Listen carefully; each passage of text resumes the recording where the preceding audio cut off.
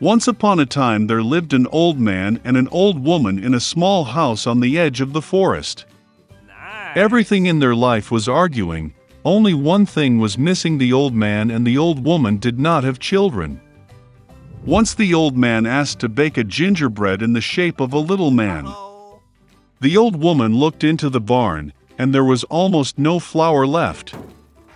She took a bowl, scrubbed it along the box, swept it along the bottom, and a handful of 2 handfuls of flour gathered.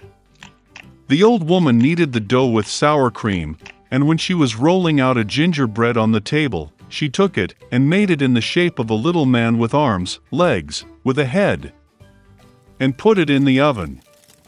After a while, the old woman came up to see if the gingerbread was baked, took it and put it on the window to cool.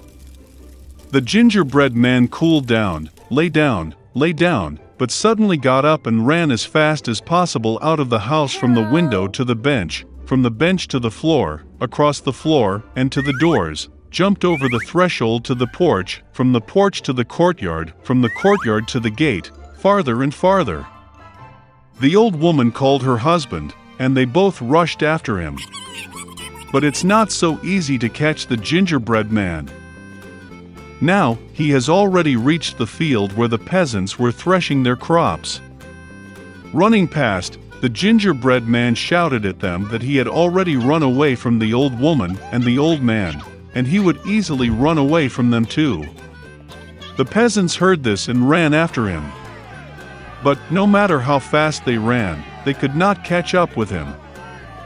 A gingerbread man ran up to the field where the mowers were mowing the grass.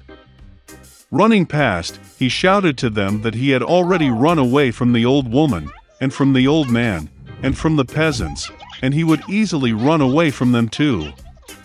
The mows could not stand such ridicule. Everyone rushed after the gingerbread man. They run as fast as they can, but they cannot catch up. And towards the little man the cow is walking, he shouted to her that he had already run away from the old woman, and from the old man, and from the peasants, and from the mowers, and he would easily run away from her too. The cow got angry, and also rushed after the gingerbread man. Only he cannot catch up. And to meet him a pig. The little man shouted that he had already fled from the old woman, and from the old man, and from the peasants, and from the mowers, and from the cow, and he would easily run away from her too. A pig screeched and ran after. Only she could not catch up, she was too fat. A gingerbread man runs along the road, and a hare meets him. The little man said that he had already run away from the old woman, and from the old man, and from the peasants, and from the mowers, and from the cow, and from the pig, and he would easily run away from him too. The hare heard this and ran after him. Nor can he catch up with the little man, only the hare saw him. A gingerbread man runs, and a wolf meets him. "I will eat you," says. And the little man answered him that he had already fled from the old woman, and from the old man, and from the peasants, and from the mowers, and from the cow, and from the pig, and from the hare, and he would easily run away from him too. The wolf growled and rushed at the gingerbread man, and he dodged and ran as fast as he could. Only the wolf saw him. A gingerbread man is running, and a huge bear is meeting him.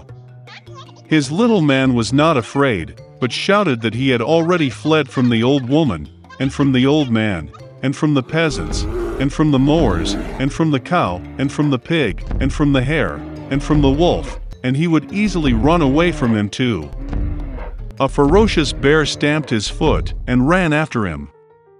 But the bear was too slow to catch up with the fast gingerbread man. A gingerbread man runs, and a fox meets him. The fox was very cunning, but the little man did not know this. Therefore, out of habit, he began to shout that he had already fled from the old woman, and from the old man, and from the peasants, and from the mowers, and from the cow, and from the pig, and from the hare, and from the wolf, and from the bear, which means he will easily run away from her too. The fox listened to the end, and said that she was very old, did not hear anything. She came closer to the little man and asked him to repeat it.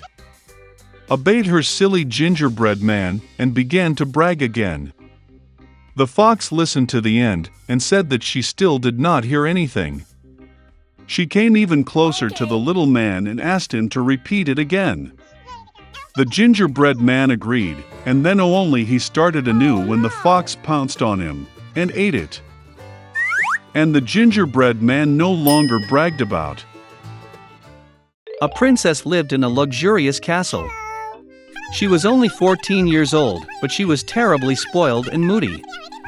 Once she came up with something for April to come, and there were spring flowers at the New Year's banquet. She issued a decree in which she announced the beginning of spring and promised to generously reward the one who brings snowdrops to the palace. In a small house on the outskirts of the city lived a stepmother with her daughter and stepdaughter. The stepdaughter was a very sweet and kind girl, and her name was Masha.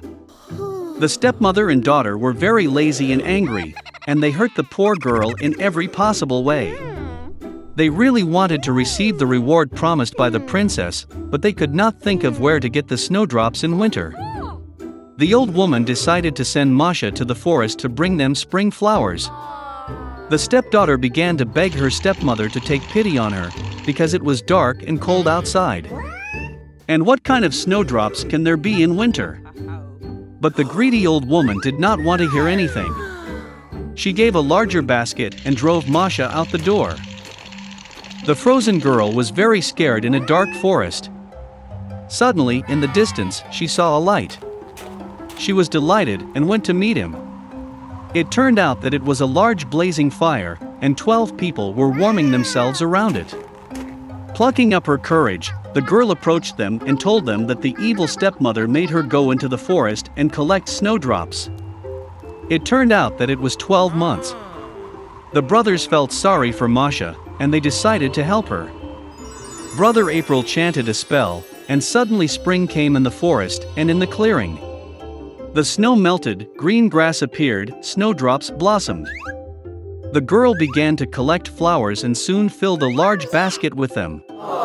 Young April liked her very much, and he gave her a magic ring.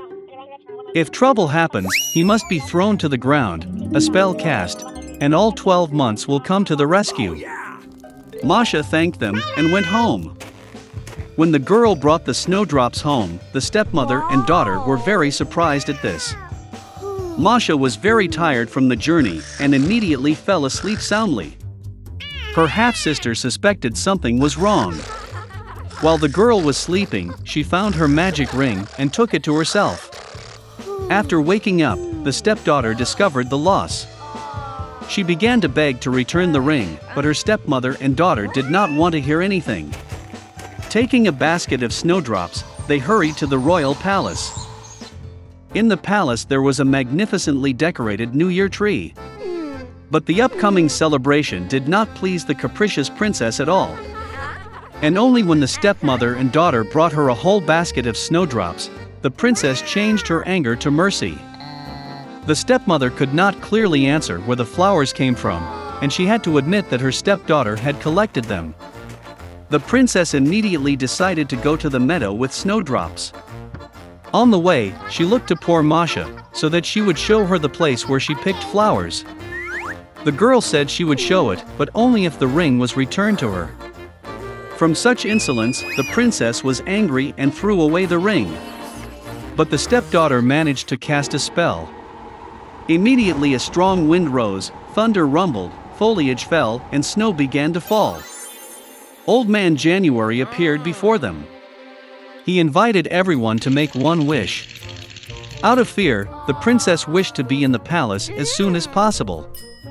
Masha made a wish that everything would return to its place in due time, winter in winter, summer in summer. The stepmother and her daughter were so frozen that they wanted fur coats from any fur, even from a dog. Saying this, the greedy women immediately turned into dogs. They were harnessed to a sleigh on which the princess was to get to the palace. Masha thanked the brothers for their help. They promised to turn the stepmother and her daughter back into humans, but only when they become obedient. Months gave the girl a wonderful big sled, harnessed by frisky horses. Seeing them, the princess asked for a ride to the palace. It was the first time in her life that the princess had uttered the word please. And Masha gladly agreed.